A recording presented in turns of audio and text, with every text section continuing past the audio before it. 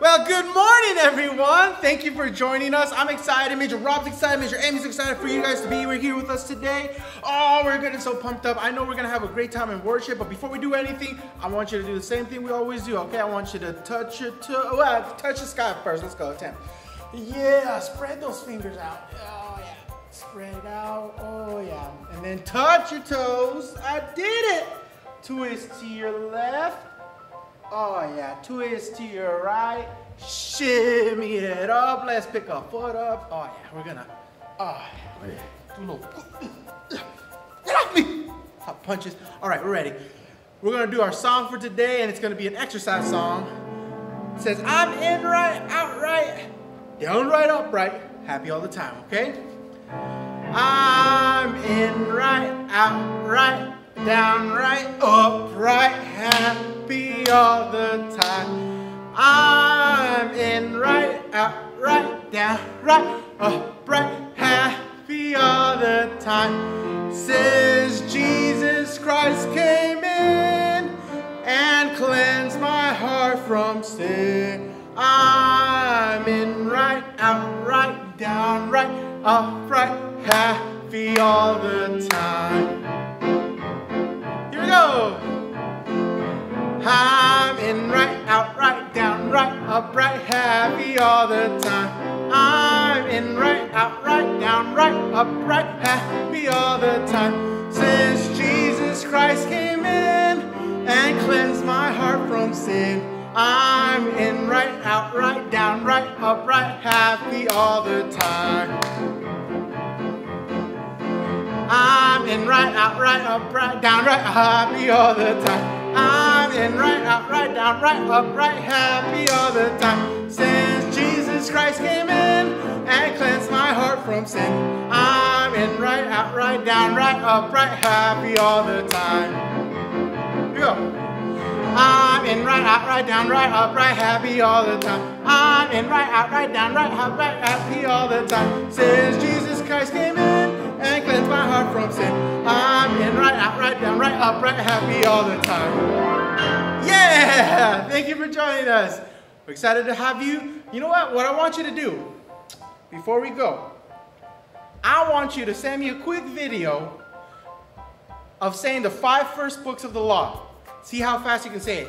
And I'm going to help you real quick. It's Genesis, Exodus, Leviticus, Numbers, and Deuteronomy.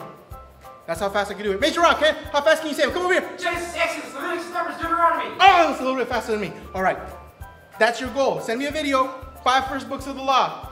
Now, a little extra kudos if you can say the history ones too. There are 12 of them. Just saying. Bye.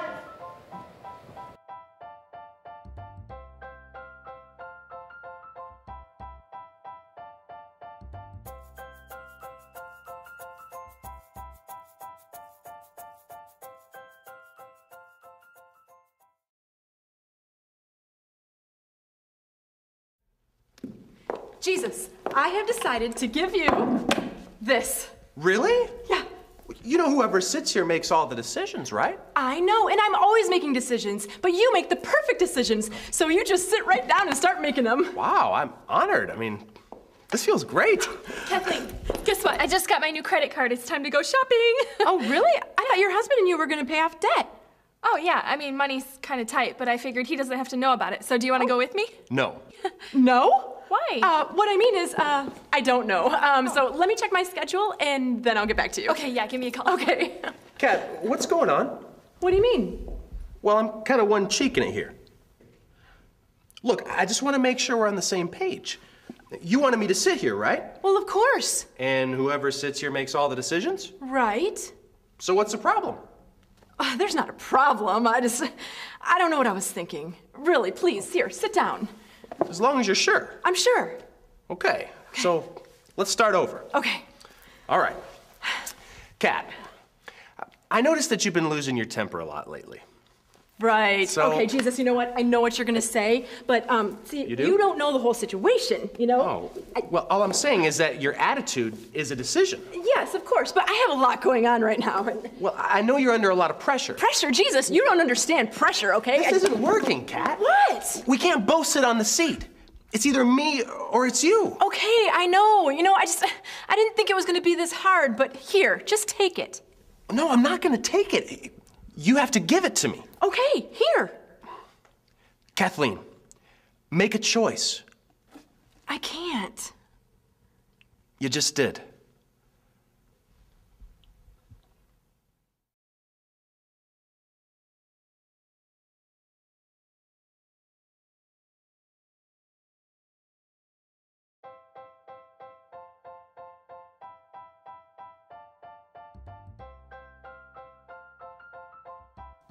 Your word is a lamp that gives light wherever I walk. Psalm 119, 105.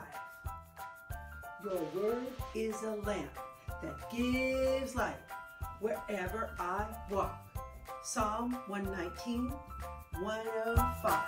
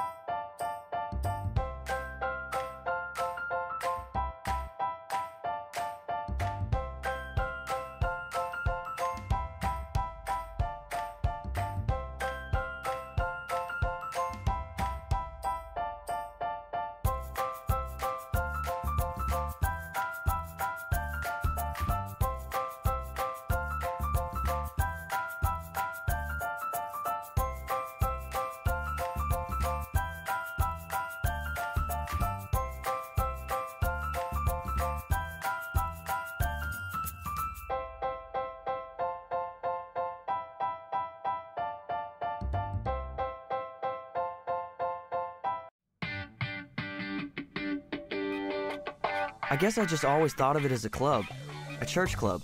It is, in a way. Kids join because they want to learn more about something you care about. But being a junior soldier is kind of a bigger deal. A bigger deal than robotics club? I'm not sure about that. Those guys can get pretty intense. You're right about that. I caught those guys trying to stage an android death match behind the bike shop once. But I wasn't talking so much about intensity. When I say bigger deal, I mean being a junior soldier starts with a promise. And it's a different kind of promise than the one you might make to show up to club meetings every week. Well, the robotics guys do make you swear an oath of secrecy.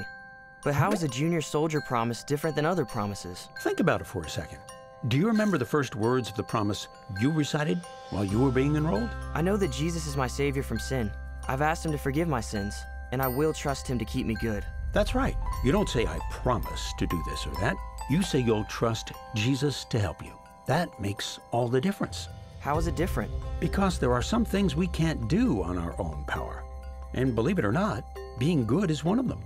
Hey, I think I've got some above average goodness going on here. Well, of course you do. But it's the condition of all humans I'm talking about here. Ever since the fall, humans have had a natural tendency towards sin. Being good on our own power isn't something we're capable of. But then, how does anyone do any good at all? By asking for God's help. If we lean on God in the times when we feel sin pulling us away, He can help keep us good. And when you become a junior soldier, you promise to remember that and to use it. Use it to do acts of, like, super goodness? If you want to, or just regular goodness. It helps to remember that we're only able to make this promise to God because He first made a promise to us. God's promise to give us strength means we have a way to follow through on the promises we make back to Him. Promises like helping others and being truthful and kind. And in the Salvation Army, following the doctrines. Doctrines. The key to Doctrine Vaders. Bum, bum, bum, bum. Conquer, bum, the universe. Bum, bum, with doctrine power. Cool. And the uniform? Think of it like being on the football team. When you go out onto the field, you want everyone to know who you play for. Make sense? I think so. I may have been working on some improvements. Believe me, you're not alone there. So God really cares about people my age? You bet. More than either of us will ever know. And joining Junior Soldiers means I promise to lean on God to be who He wants me to be? Couldn't have said it better myself. This sounds like it goes way further than the Robotics Club.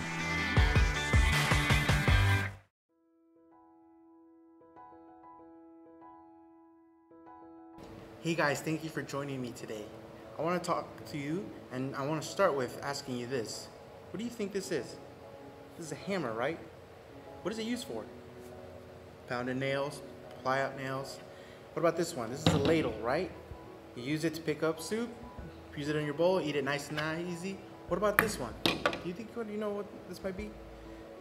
That's right, it's a potato smasher. It smashes up your veggies nice and tight and makes some good mash. Another one easy. It's an egg beater. Yes, use the best ingredients while cooking and baking. And although these tools and utensils are very different, just like this saw right here, they all have one thing in common. Do you know what it is? That's right, they have a handle. The hammer, the egg beater, the ladle, all these things, they all have a handle in which they are held when performing their job. There's one more tool and utensil that I want you to think about today, okay? It's right here with these utensils right here. The tool that I'm talking to you about is us. It's you and me. Yeah, that's right. You and I can be tools and utensils for God's will. There are many good things that God wants us to do here on earth, and He needs your help and mine to do them. He wants us to be partners with us, and He wants to use us as tools, as His tools and utensils. There's one big difference between these tools and utensils, though. These objects have no say in whether they want to be used or not. They don't have a mind or will. But us, we can choose. We can decide if we're going to be used by God or not. God wants His love, His joy, and His help to get to your family, to your friends. He wants us to show them things through you. You will act as a person of love and joy and peace and helpfulness towards other people. And let God handle you. That's the biggest thing I want you to do. Let God use you as a tool to bring joy, to bring peace, to bring love to others. And it says this: offer yourselves to God, offer parts of your body as Him as instruments of righteousness in Romans 6:13. Let Him use you for His glory, because you may never know how well you can be used, just like this bad boy.